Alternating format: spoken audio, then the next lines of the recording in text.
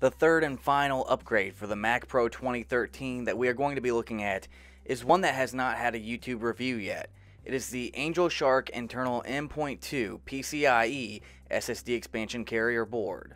This allows you to retain your original Mac NVMe and two modern additional NVMEs. The only thing is, their speeds are capped at around 1500 Mbps. It costs $495, but I figured since I already upgraded everything else, I should get this upgrade as well. Inside the box, you'll see screws that you'll need and the tools provided to get the job done, including a heatsink and the board that holds the NVMe slots. Do I think the product is way overpriced?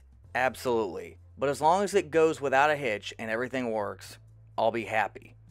I do think they should lower the price because I don't believe they sold very many of these. One, because of the price, and two, because I never saw this advertised anywhere other than on Inaudible Discussion's website. It took around 27 minutes to install, and at the very end of the video I will be providing the step-by-step guide from the AngelTech website.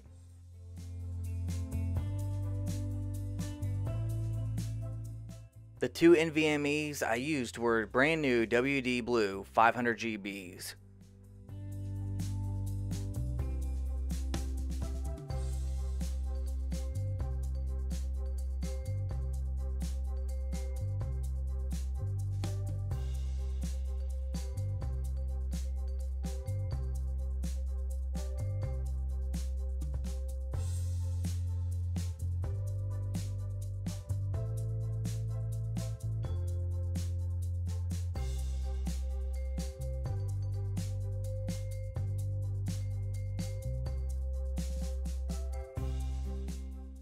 Here is how it looks with everything installed.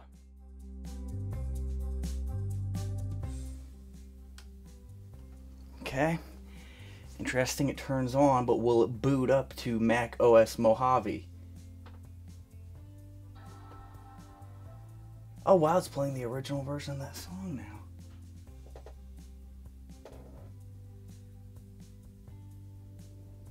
now. Okay. Computer screen turned on. Apple logo, awesome. It's loading something. Now I know for a fact that I will have to format the NVMe drives if this does work, because it might be taking me to the... Oh wow, okay. So it detects the oh, yep. The disk you inserted was not readable by the computer. The disk you inserted was not readable by the computer. That's both the NVMEs, the WD ones.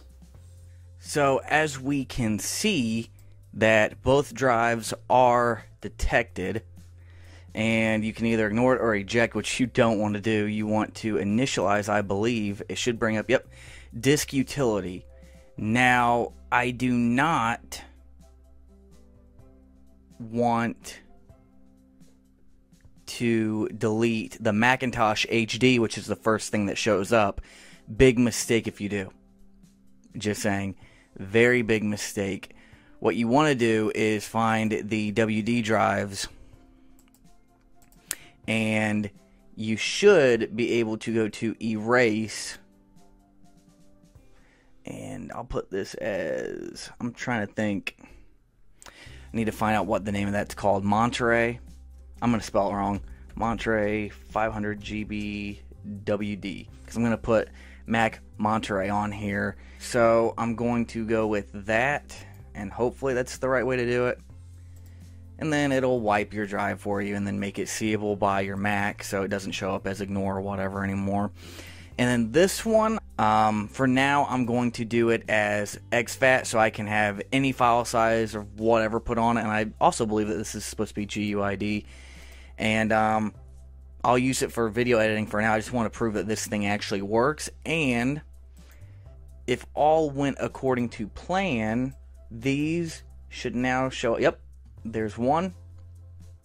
My Sierra NVMe, my ONN, And my Monterey, which I spelled wrong, NVMe, can open it up. No longer gives the air to eject anymore. No longer gives the air to eject anymore. So far, both of them open. And then let me also see if I can't find Macintosh HD.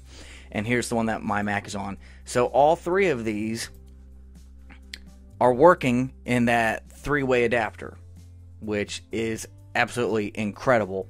Now, the next thing that I know people are very, very addicted to is the Blackmagic Disk speed test. Opens up perfectly fine. And we will test the speeds,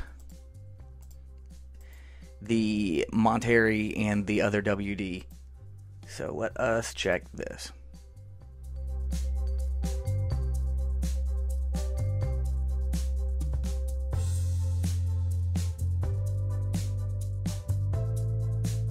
But wow, so there's 8K. Oh, wow. And I know it's the same drive, but different drives have different speeds. Keep note of this, 1322 and 1471.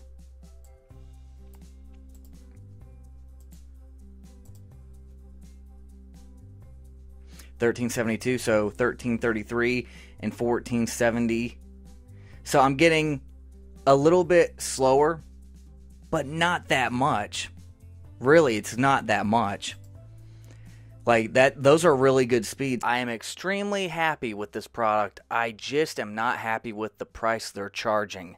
I think it would be better if it was priced around $200 to $300, but $500 is a little extreme.